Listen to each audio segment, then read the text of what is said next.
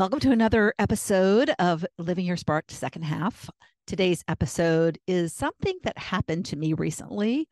And as I was reflecting on it, when all was said and done, I thought, oh my gosh, this would make a great podcast episode because I know this has happened to you. And if it hasn't happened to you and you've been one of the very few lucky ones, it probably will. Before you die, it will happen to you because our plans can get derailed. And we do get disappointed when that happens. And our friends sometimes bail on us. And that happened to me.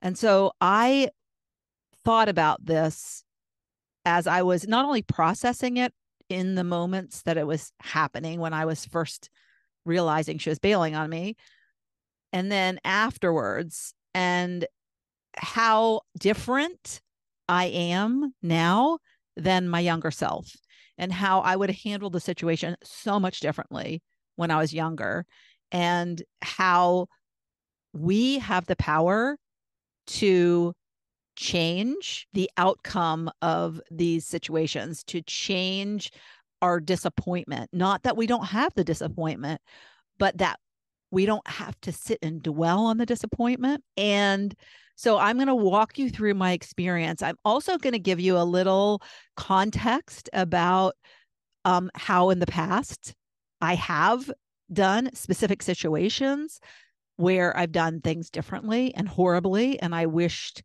I could have that time back and have the wisdom I have now. But I came up with some tips because as I was reflecting, I thought these are the 5 things that I think everyone, when they have a disappointment, when a plan goes awry, when somebody bails on them, these are the tips I think you should follow. And that really helped me. So let's get right to my experience, my most recent experience. Yep, it happened. One of my besties bailed on me. And it was a trip that was planned for quite some time. In fact, we were flying together to go to a wedding in another state. And it was the wedding of our other besties. We're all college besties. We met in college. We've been friends since we met in 1977. So we were going to travel, and the college roommate whose daughter was getting married only had 7 spots to invite people because it was going to be a big wedding. And of course, when you have big weddings, the friends of your mother, and then she's from the bride's from a divorced family. So when you bring in divorced people and the extra step parents, and she's also been married twice, so there's the ex-husbands were there. There's a lot of people on the wedding list. And honestly, when you get married, you want your friends there. And so friends from college of your mother's are usually not high on the list. So I was happy to make the cut. So we had talked about going on this trip. We coordinated the flights. It was a 2-leg flight. So we were going to meet at the airport halfway and take the final together and sit together and all the fun things that you do when you travel with a friend. We were going to stay in a hotel room together. Her husband was covering the hotel room with points. We were going to share a rental car. We had the whole weekend planned. And I was very excited. I was going to take Friday off work. So it was really going to be an extended weekend. We were going to St. Augustine. She had never been to St. Augustine. So we were very excited about, I was excited about showing her St. Augustine. I've been there and I love it. So we had little excursions planned of outside of the wedding, which was going to happen on Saturday. So we were going to come home late on Sunday. So we're going to have part of Friday and all day Sunday to do our thing. And so when you have a girls' weekend planned, for me, I don't know about you, it's one of the highlights of my life. I get so excited. I actually go out and shop and look for new clothes. It's like I don't try to impress my husband when we go out with new clothes. I try to impress my college roommates. I want to look good for them. I always have so much fun with them. And when we get together, we go shopping. I often will buy things that I normally wouldn't buy for myself. So it's so funny. But if you have these besties in your life, they're like my soulmates. I just feel like I knew them in another life. It's just that connection from the time we met. She was my sweet mate, and she was random, totally random. And we became best buddies. So I got a call a few days before the wedding from her. And first of all, she sounded sick. She had a bad cold, and she had just recently gotten over COVID. She had a number of things happen recently. It was just a lot going on in her life. So I think the stress of that made her get sick. So she called me and told me that her father had made a plan to get a knee replacement. And I guess he had recently fallen. So it became important. It became like they had to expedite it, and they could only fit him in at certain times. So he was actually going to go in on the next day to go get knee replacement. And she's an only child, and he's like 92, very healthy, very active. But the burden was on her to be there for him. So she was very stressed about juggling him and getting him to a place where he could be good enough that she felt comfortable leaving. And so something that she didn't have a lot of control over, I didn't have a lot of control over. I had zero control over. I felt like if it were me, I would try to reschedule his knee replacement.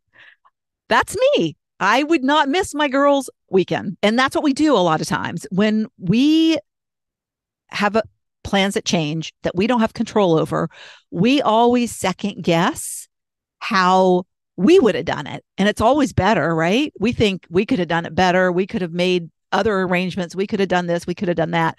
We don't ever, I don't do a good job of putting myself in the other person's shoes. So, and I'll get to that when I talk about one of the tips. So they were proceeding with the knee replacement. She wanted to switch our flight to earlier on Sunday and navigate getting to the airport. So it was going to be a 2-hour difference. Me, I'm thinking 2 hours doesn't really make a big deal to me in terms of timing. Why go to the effort of calling the airline, also getting charged for changing your flight for just 2 hours earlier? However, if she was going to change her flight, I had to change my flight because we were sharing a car and I didn't want to sit around the airport for 2 hours. So fortunately, and I don't know if this was just a premonition I had, rarely when I book a flight do I do the option where you can cancel or change your flight, because that's more expensive. However, when I went to go do it, she messaged me the next morning and said she paid $100 to change her flight. So I knew there was good intent on her part to make the weekend work. I didn't get charged. I was able to change it with no problem. So the night before we were supposed to leave, I actually think it was like 36 hours. So we were supposed to leave on Friday morning. Wednesday night, after 2 days of him having his knee replacement in recovery, he wasn't doing well. And so he was just in a lot of pain. That was essentially it. It wasn't like he was on death's door. It's just knee replacements are a bear. And if you have had one or know someone, they are like the worst, most painful thing that you could have happen. And if you're scheduled for one, I'm sorry, but that is the truth. Pain pills are your best friend. So he was just in a lot of pain, and he had stayed an extra day in the hospital. So obviously she was concerned, and she said, I can't go. I can't go on the trip. And my immediate response was, and as I was thinking about how I was going to say this, I first thought I was pissed. And then I was thinking, Well, it wasn't really pissed. It was disappointed. It was such a deep disappointment that I would not be able to have the weekend that I thought I would have. I was not going to be able to spend the weekend sipping coffee, catching up, sitting on the bed till all hours of the night, talking about the latest thing in our lives with our kids and our grandkids, the things that we did when we were in college, but it was at a different level because it was just about the boys we liked. And that is what I lost in the moment. And I was just super sad. And you could say pissed, yeah, because I'm like, I felt if it were me, I could have made it happen. But I'm not her. I'm not an only child. She is a nurturer. If you've ever met a nurturer, I'm not a nurturer type. I'm like, you could take care of yourself, Dad. That would be me. So she couldn't leave him. And I was thinking, she has kids. They're grown. They can be there for her dad for a couple of nights. So, what I did, and that's where I want to get, I want to give you a little bit of that backstory, and I wanted to then share the tips and how I think I recovered from that really quickly. And of course, one of the things you think when you're pissed or when you're disappointed, which is, I think, a better word, because I was pissed at the situation, not necessarily at her, because I knew that she didn't have, or she didn't think she had control of the situation, that she had to do what she had to do. And that's the older Lori. The younger Lori would have been pissed at her. It would have been like, it's all your fault. And you're doing this to me. And those are the things I would have thought. So in the older version of me was very quickly able to know it was out of my control, out of her control, and she had to do what she had to do. But I still felt the feels. And my first tip is it's okay to feel the feels. You can be disappointed. You can be pissed. You can feel like, dang it, now my weekend is going to be shit. That's kind of what you think, right? Because you had this vision of what it was going to be, and it was going to be fantastic. And that was no longer possible. And so I, in that moment, thought, I don't want to go. I don't want to go. She's not going. I don't want to go.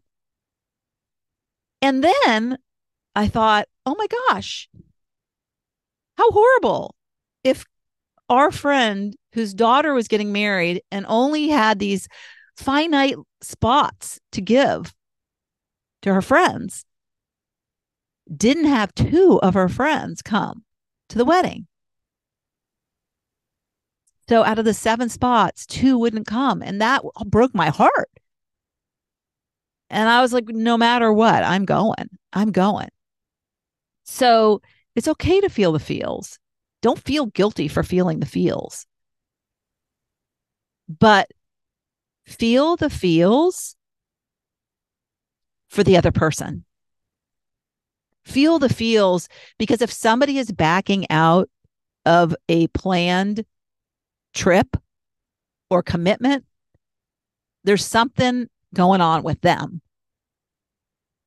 And we can't, even though we try, we don't know what's going on inside of their head. And although I thought if I were in her shoes, I would have done things differently, I know who she is, and I know she couldn't do that.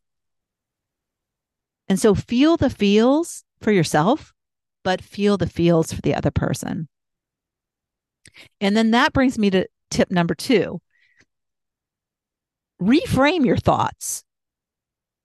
And I am so proud of myself that I did this so quickly. It was like within 5 minutes, I started to reframe my thoughts into the positive. It's like the lack and abundance thing. In the moment, when you first get disappointed, it's all about the lack, what I don't have, what I don't. But if you can spin it to what you do have and what you're thankful for, and like I mentioned with tip one, feel the feels, but feel the feels for them, turn your thoughts away from yourself to find the positive. How is this impacting me? To the other people involved. And that helps a lot when you deflect the personal and you look at and have the empathy for the other people involved. Because I know she wanted the weekend. Who would choose spending a weekend with a 92-year-old man who had just had a knee replacement? And I did talk to her later during the weekend, and she was like, it's hot in here. He's watching the shows he wants to watch, and I am miserable. So I didn't know that in the moment when she canceled. But as she was telling me later, I was like, oh my gosh, I had even more empathy for her. So we quickly jumped to how is this impacting me? But I encourage you, as you reframe, how is it impacting my friend?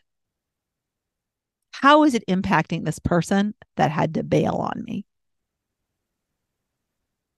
And then it's easier to feel less disappointed. Not that I'm still not disappointed that my weekend is not going to be what I thought it was going to be, but that at least I'm not having to miss it. And then I started getting more positive about the benefits of me going alone. Tip number 3, as I mentioned, empathy. Empathy. Always give the person the benefit of the doubt. We're terrible about that as human beings because we're so self-involved typically. How is this impacting me? Oh my gosh, my weekend's now ruined. It's not going to be what I thought it was going to be. And that's our tendency. It's just a human being thing for most people. You might be an extraordinary person that is always empathetic. And there are people who are empaths and they think about other people and they might not be like me, but I'm like me, me, me, me. And so I used to never give people the benefit of the doubt. That was, I look back and I think, oh my gosh, I just didn't have that empathetic muscle. And when you don't have that empathetic muscle, it's so much harder to get out of the disappointment. When you move your thoughts to someone else, it just almost is like kryptonite to disappointment. So that's tip number 3 is give him or her, the person doing the disappointing, the benefit of the doubt. Because I guarantee you, they're not intentionally disappointing you. And they're probably in the process feeling disappointed themselves. So tip number 4, and this goes back to reframe your thoughts to positive. Think of ways that you can still move forward with your plans. Somebody bailed, you can still do what you were going to do. And I think sometimes, especially with trips, people think, oh, I can't go on my trip now. I just recently interviewed somebody on my podcast who went and walked the Camino Trail in her 60s by herself. Now, that was her plan to go by herself. But what if she had somebody who had committed to go with her and then bailed? And what she talks about on that solo journey was how much she learned about herself. When you're yapping with somebody else the whole weekend, you're not going to do much reflection on yourself. So think of the ways that you can still do what you wanted to do. And I would say to make a list, immediately get to work, change your thoughts, sit down, make a list. That gets you out of disappointment really quickly. So I thought, I have a nice hotel room at a very nice resort. I don't know if you watch golf, but there is a tournament where there's this hole 17 is on a little island and it's a famous golf hole. That's where I was. Sawgrass Resort. Beautiful view. Well, I didn't know that at the time, but as I was making my list, I knew it was going to be a really nice hotel and that I have it all to myself and that I'd get some much needed downtime. So, downtime, nice hotel room, downtime, more quality time with the people that I'm going to be with at the wedding. You know, when you come as a couple to something or a pair, you're kind of, there's like this internal non-spoken commitment where you kind of have to hang together, go to the bathroom together, sit together. I had conversations I wouldn't have had I gone with her. So I was thinking, I'm going to have quality time with people that I wouldn't have likely had if I was busy chit-chatting with her. And I was going to spend less money. I thought, oh, that's a good thing because I'm not going to go down to St. Augustine and go to shops, not going to go eat at restaurants down there. So I'm going to come away, even though I had to pay for my rental, that was nothing compared to the money I would have spent going with her. And then number 5, my 5th tip is forget about what you can't change and focus on your list and the fun you'll have. Because when you focus on the anticipated fun, if you can get yourself into that positive reframe and imagining what that looks like, it will happen. It will be a great time. You will have fun and it will be better than you thought because of the disappointment that you had. We tend to dwell on the lost, on the desired that we didn't get. This is different than a desire that hasn't come yet. This is a desire I had to have this weekend with my friend, and it was no longer possible. And I could have festered on that. I could have thought about and been mad at her and just spent all of my brain cells on something that would have made me feel bad. So you feel the feels, but you get over the feels. You get over the negative feels and move to the positive feels. And check in with your friend. I remember, and this is the same friend, back when I was a young married woman and I got mad at her for something ridiculous. I was the first one to have kids. And I think, and it's all a bit fuzzy, but I think what I got mad at her for was that I was having a baby shower and she didn't come. She lived out of town. She lived a couple hours away from me. And I think that's what it was. It was something that I felt was major. And so I didn't speak to her. And it might have even been earlier than that because my whole pregnancy, you don't have a baby shower till the end. So I don't want to misspeak. I think it was something earlier on in my pregnancy that she did that pissed me off. And I held on to that pissy feeling, angry feeling, mad at her for whatever I now can't even remember. Isn't that funny? Can't even remember the stupid thing. But what I do remember is we didn't talk. We didn't talk the entire time I was pregnant.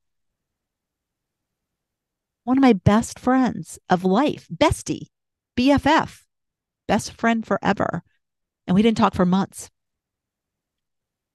Now that's dwelling. And I had the baby. She wasn't there for me. Very sad. Thought about her a lot, obviously. So this is what we do to ourselves.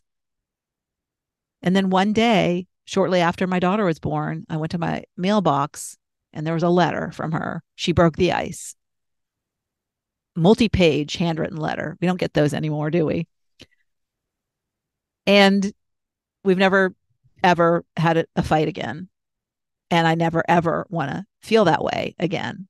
And that likely is part of my growth. I was so immature and so young and so in my own selfish head about me, me, me, me, me, not even thinking and considering what's going on in her life. Looking back now, she wasn't even married. Who knows anything about having a baby? And I'm sure a lot of other things going on in her life at the time, but I didn't have the empathy. I didn't have the capability of having the empathy for her. And so that's why I want you to always, always think about the other person, even if that person is disappointing you. There's something else going on that is causing them disappointment. And we just can't see it because we're looking, and I talk about this a lot with my students and in my free training I've done. It's like we have these glasses on and we only see one color through them. But our person is looking at glasses, a completely different lens and color. And if we just try to put our glasses down and be more open about the possibilities, so no cold shoulders or silent treatment. When you go and do what you're going to do, because you're going to do it anyway, you check on your friend. And you make sure that friend knows you still love her or him. And I remember the recent thing that happened. I remember she called me and I didn't know she called me. Sometimes on my phone, I don't get the notification and I don't check my voicemail all the time. I'm not looking there because we text so much in this world. And we were texting. And so I didn't see a call from her. And then I saw like 2 days later, well, actually, I think it was before I left. So if she bailed on me like 36 hours, it was probably 24 hours later. It was before I left. But like a day later, I saw her messages, her voicemail messages. And I'm like, oh my gosh, I felt so bad. I thought, she thinks I'm mad. I bet she thinks I'm mad. And so I called her and she did think I was mad. And I'm not mad. I wasn't mad. I was mad for 5 minutes. But those are the tips that I would say will get you moved through and process that disappointment of plans do not go as you wish they did. I'll run through them one more time. Number one, it's okay to feel the feels. It's okay. Feel the feels, but don't stay mad. No silent treatment. Number two, navigate through your feelings by turning your thoughts to positive. Think of the other person instead of yourself. Be empathetic in that. 3, give the person the benefit of the doubt. Try to put yourself in that person's shoes and be open to that. We assume that we know what's going on, and you know what they say about assume. So give the benefit of the doubt to the other person. Number 4, think of the ways you can still move forward and do what you want. Make a list of the positives. Think abundantly. 5, don't dwell. Forget about what you can't change and focus on your list. Focus on and visualize what you want to create. And that's what you put on your list. So that's what you can use for that to help you manifest the weekend or the trip or the experience that you maybe didn't expect, but will get. And it can be fantastic. And I will tell you that my weekend turned out to be amazing.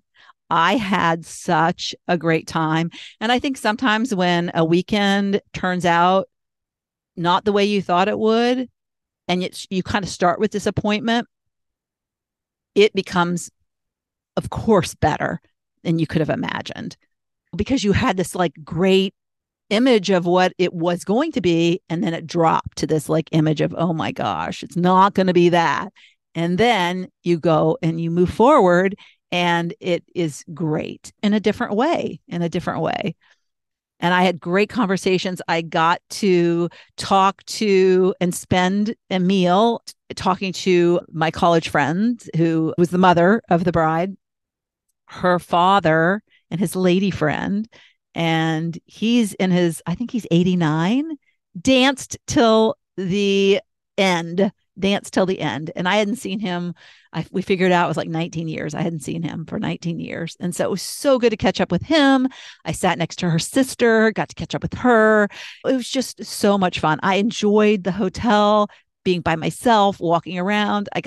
Went and had dinner at the bar and met the coach of the GMU basketball team. Had a ball talking to him and his assistants. So yeah, I mean, so many fun things happened. And I got to drive with my friend and her new boyfriend who I hadn't met, and they came from California. So pretty serious. I would have never been able to spend the time in the car with them if I had been with my friend. And I sat with him at the service. So there were a lot of opportunities, as I had on my list when I had thought about the upcoming trip, about the quality time with people that I wouldn't have had the chance to be with. So it all turned out really great. And there might be something in your near future, especially with the holidays coming up. Holidays are rife with disappointment, of plans going haywire, not going as you thought they would go. Especially at this time of year, people are getting sick. My husband just had COVID. So yeah, things happen, and we just have to roll with it and make the best of it. And so these tips are my gift, my early Christmas gift to you, to help you navigate the situations where somebody either bails on you, as in my case, or plans change and you don't have any control over it. And that is life. It happens. So have a great holiday. I haven't done a solo episode for a while, and I really enjoy it. I miss doing it. So I'll do more of them. I need to do little short snippets of them, because sometimes a short one is just good enough. But I get going. I get going when I get on here. All right. Have fun this holiday season, doing whatever you do, and enjoy. And I'm going to do an episode on wrapping up 2023, because that'll be a good one.